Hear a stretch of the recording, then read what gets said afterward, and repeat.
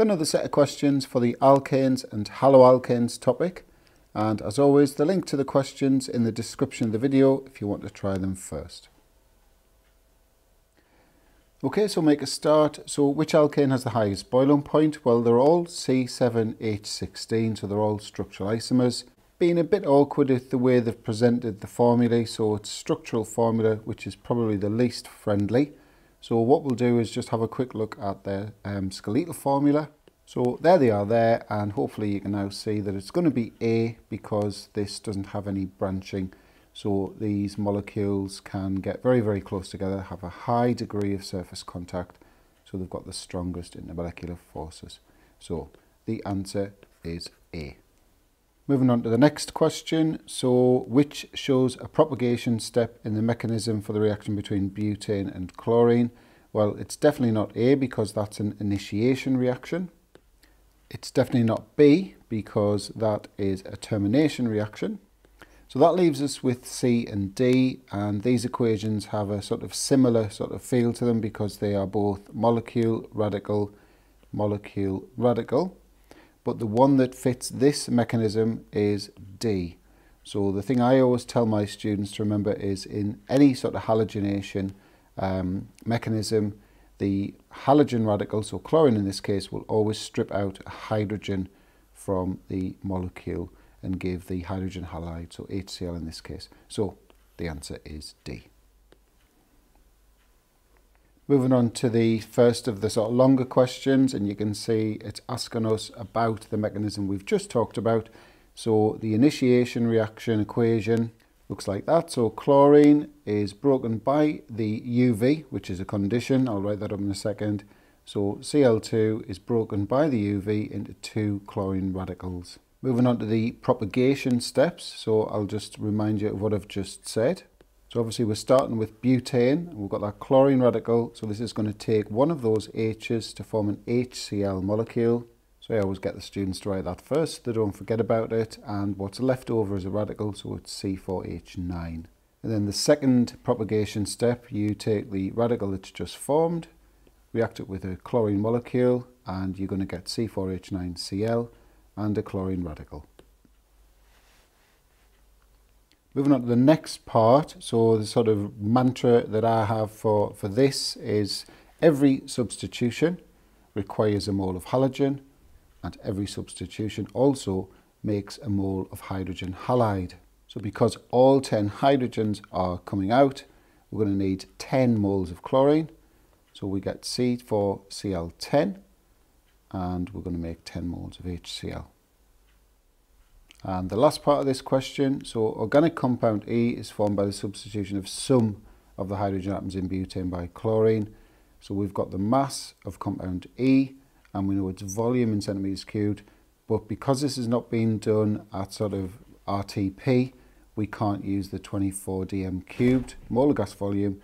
We've got a different molar gas volume for the temperature that this has been carried out at. So moles equals volume over the molar gas volume, but remember it's been changed from 24 to that, which comes out at 0.0024 moles of E.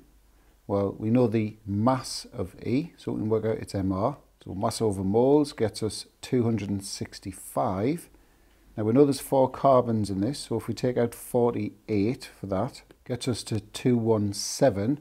And then if we divide that by 35.5, so we can see how many chlorines are in this thing, gets us 6.11 ... I haven't bothered with the whole calculator value, but basically that's telling us that there are 6 chlorines in E. So remember, we started with C4H10, so we must have 4 hydrogens.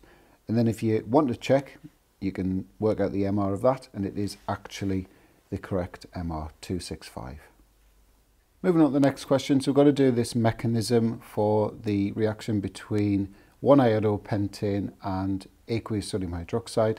It's obviously the hydroxide ion that's going to attack this carbon here. Slightly positive carbon, slightly negative iodine, so we need to show that dipole there.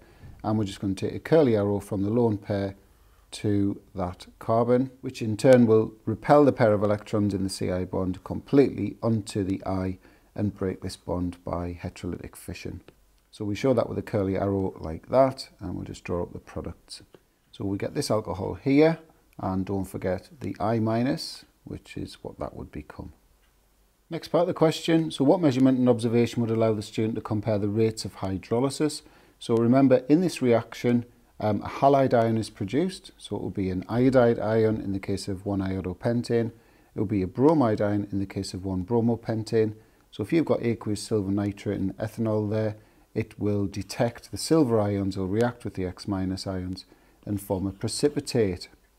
So to compare the relative rates of hydrolysis, you'd measure the time taken for the precipitate to form.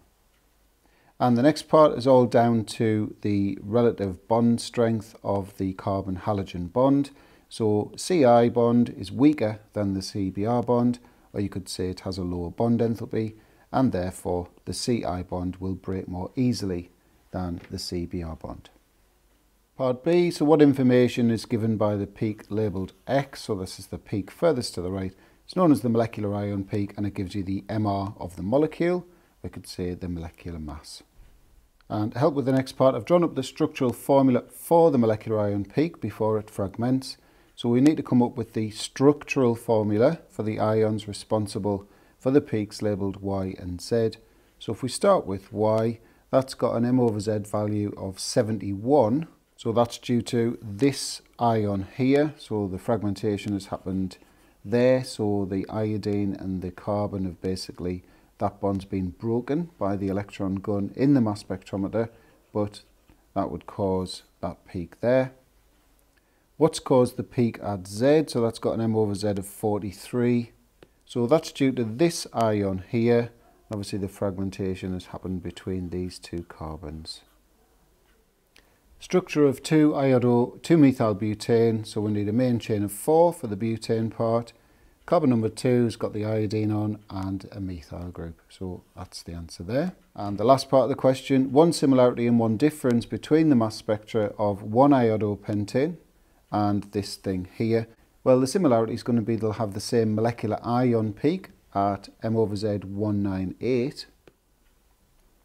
The difference is going to be down to the fact that the 2-iodo-2-methylbutane can't produce that fragment peak at M over Z 43 because it doesn't contain a C3H7 aspect to it, a structural aspect to it. So you can break that there and produce that fragment, but there's no way to produce that fragment with this.